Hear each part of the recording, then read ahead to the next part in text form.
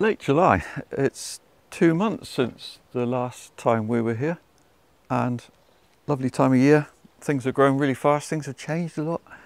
Like this was potatoes, and we had lovely harvest, actually around 3.5 kilos, nearly 8 pounds of potatoes from this area. And as soon as the potatoes were out, I popped in these multi-sown beetroot, which was sown second week of June. So that's a bit the theme of the garden, having transplants ready often rather than sowing direct. Although having said that, actually the carrots there were sown direct, and I sowed them between lettuce that were here. This patch of ground where the carrots are actually gave nearly 8 kilos of lettuce leaves over 2.5 months regular picking, and that's 19 pounds of lettuces, a lot of leaves. And the plants have mostly finished. We twist them out, so while the carrots are germinating, the lettuce are finishing. And here's one that we left. It's a Batavian type Saragossa variety, which just is very slow to go to seed, so it's finally rising up. And actually we've got new lettuce now, so I'm going to twist it out just to show how we do that. People often ask about how do you clear plants with no dig. So by twisting like that, most of the roots have remained in the ground, which is great. That's food for microbes. And this can go on the compost heap, and now there's space for the carrots to really get going, because they've done the kind of hard yards of just establishing, which always takes the most time, that being very small seed. And this is where I'm just keeping an eye on weeds. Like anything I see I pull out small, and actually just here it caught my eye. There's, for example, a grass. In our climate here, mild temperate oceanic, grasses can very quickly take over if you don't keep on top of them when they're small. And for me, that's actually quite a big grass. I prefer to get them out when they're smaller than that, because they have quite tenacious roots, and this needs removing to the compost heap, not just hoeing off or whatever, because it would just regrow. Like the weather at the moment this morning, it's mild, it's very pleasant actually. It's probably going to rain later, and our days at the moment are not going much warmer than low 20 centigrade, low 70s Fahrenheit. You know, for us that's pretty warm. The other weed here, or what looks like a weed I'll just mention, and that one there is a soft-seeded lamb's lettuce. So there were lamb's lettuce here last winter, and I left a few to flower just there, and they dropped seeds. I've saved most of the seeds, and that would be great. But the best time for sowing them is actually early September in this climate. But that one I'm leaving just to see how it does. There's one or two actually can pop up. And you can see also how we've planted these flowers at the ends, which is a great source of joy. It's just so nice in a vegetable garden to have some bright colour as well. Although all the vegetables are very pretty in their own right, all the different shades of green and textures.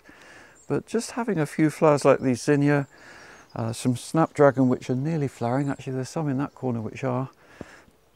And the marigolds above all, that's really my favourite, the dwarf French marigold. That's from Home Safe Seed. You can easily save your own seed of marigolds in particular in this climate. This here was beetroot, and it's the only bare patch of ground at the moment, because it's waiting for, it could be several things. I've got some kohlrabi transplants which are ready. I'm still mulling over what to put in here. Or it could be some salads for autumn like endive or chicory. There's one beetroot still there, you can see. And then this was the spring onions that were still here last time. And the final harvest came to 3 kilos of spring onion. So that's quite big ones. I let them get quite big, you get more bang for your buck. And they just cropped and cropped for a long time. As soon as they were finished, we popped in these dwarf French bean plants in, that must have been late May. And they've just started cropping now. Because our summers are not hugely hot, they take a fair while to get going. This July has not been particularly warm, but there are now some nice beans on some of these plants. But what's also happening here is snails, and I have been finding a snail or two. Pests is just become more common in summertime because in the warmth they proliferate, and this does not help. We've cut the stinging nettles here once, and I like them actually. it's a nice source of wildlife and mostly good. But there's definitely under there, there's a few slugs and snails hiding, and they come out at night, and that's what's causing this leaf damage, where you see this sort of chunks eaten out of leaves. That's usually slugs and snails. If it was birds, which actually don't eat these leaves, but bird damage is more pecking around the edge. And I'm not too worried because they're still cropping. They're doing all right. But what's also going on here is things like this plant. It's actually, we call it old man's beard. It makes seeds of sort of beard, white beard in the late autumn. Very vigorous plant, and I have to keep pulling it back. It's actually rooting on the other side in the neighbour's ground. So I just keep pulling it back, but it'll be rooting into here. Quite a lot of these hedgerow plants, and like the honeysuckle there and the hedge, are rooting into the ends of these beds, so slightly reducing the growth in the garden. These tomatoes had only just gone in the ground when we were here last, so you can see how well they've grown, different varieties. And I'll just mention one thing here, which is this particular plant, growing very tall, is running out of stake, and we're very close now to the time when I find it good to pinch out the top. Ping. So that's now stopping the tomato making any new growth at the top. It won't make any more new trusses, and it means that what is on the plant, the resources go into that. And even like there's a very baby truss there where tomatoes will form. All being well, as long as we don't get late blight, that's always a slight risk. But there should be time for those tomatoes to ripen before, say, early October, when there's declining warmth and light, so the fruits are no longer good. And then you need to keep removing the side shoots or suckers like that all the time still, and just looking down the plant in case there's any more like that. So keeping that stem bare. This is for cordon tomatoes. If you're growing bush tomatoes, this doesn't apply. Just let them go and keep picking. And in fact, you can see on this plant we have been picking the first ripe tomatoes. That's as good as it gets in our climate to have them by the end of July, really, outside. And that's sun gold, which I find consistently early. Very good variety for that. And also quite prone to this leaf roll. That is not herbicide damage, the aminopyralid, or any other problem. It's a lower leaf which is just getting quite poor quality growth, and it's not contributing anything or very little now to the main growth of the plant. So that one's not breaking off, but I actually haven't got my knife on me either. Normally cut them off or twist them off, so just leaving on the top leaves there. Here there's some lovely sorrel that's been here all along and it's still cropping nicely. The kale plant is still cropping nicely.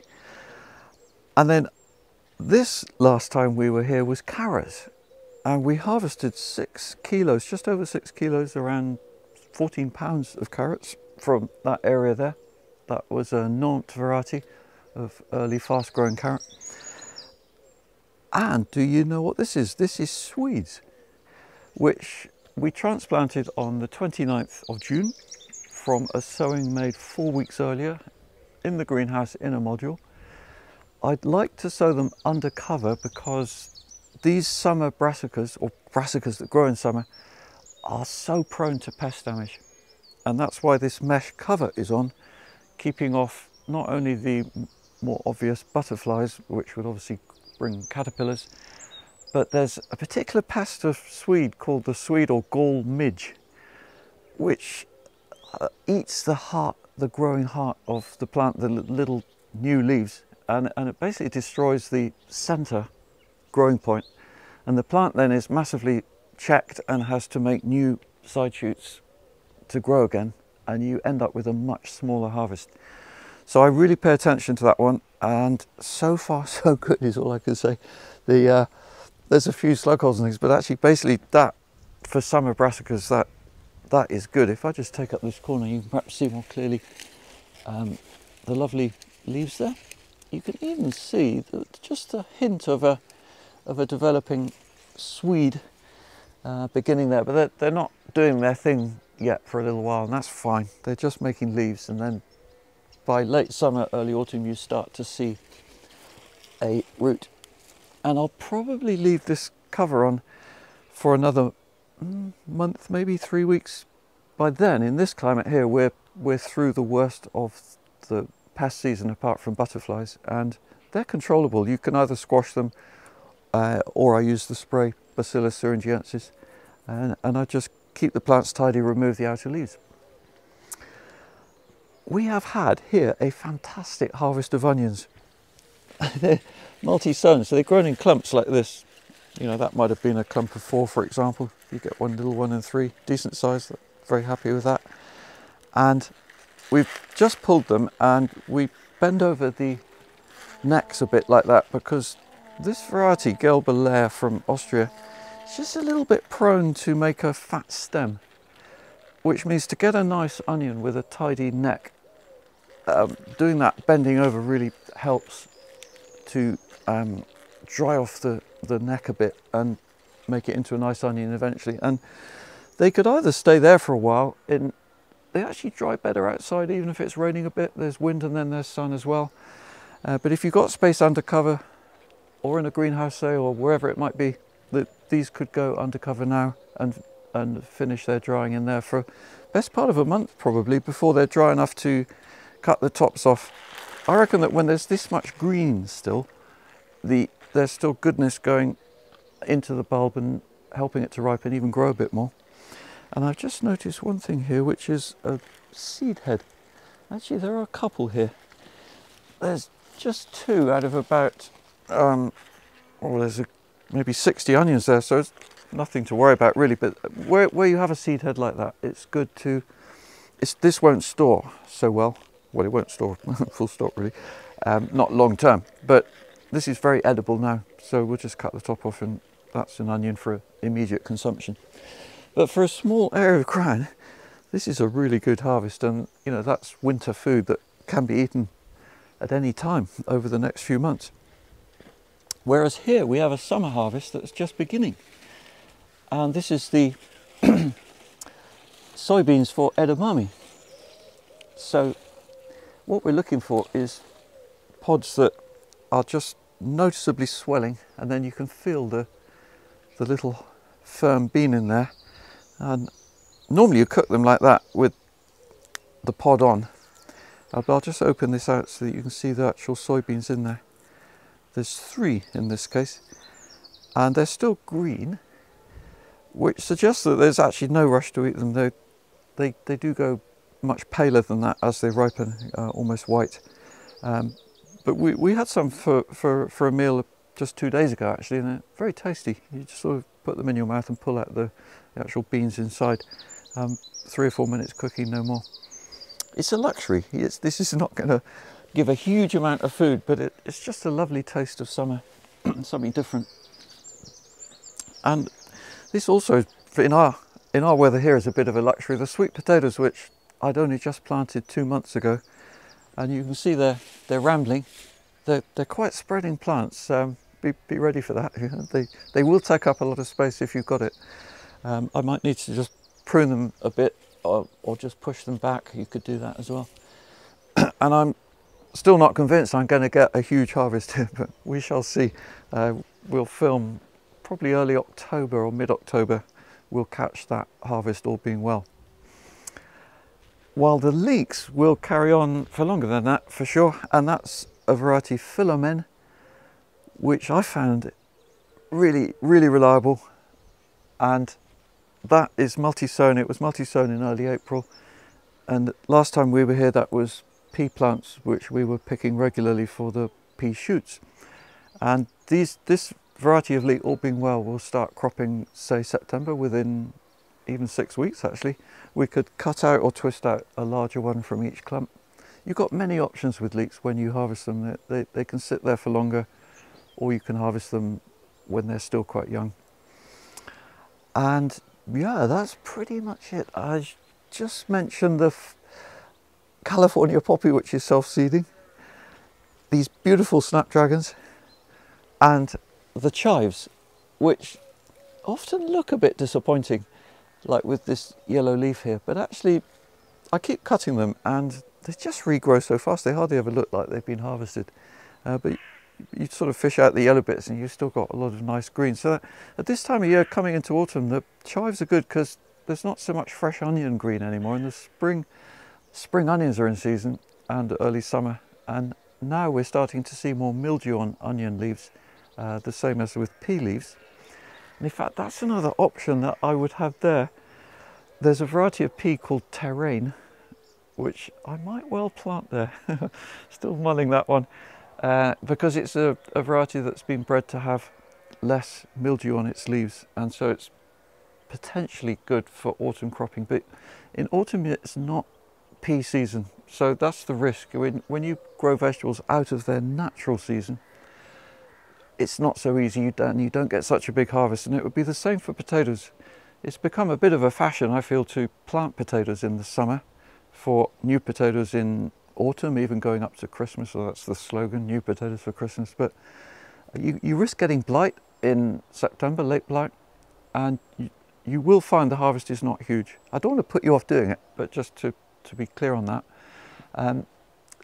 2 or 3 vegetables that are really in season for sowing now are coriander, bulb fennel. The bulb fennel will crop October, November. The coriander could crop right through autumn, even survive the winter. In our climate here, I've had coriander survive in this garden over winter and then crop again in the spring. And one other for sowing right at the end of July is Chinese cabbage, to make a lovely heart in the autumn. I find it's the best time of year. Very specific date, the last week of July, I find works really well for Chinese cabbage, if you like that. And one caveat to that one is very prone to pests. Every pest likes Chinese cabbage. Slugs, aphids, caterpillars, you name it. So be prepared with some good mesh and tidy up the leaves as well as they go.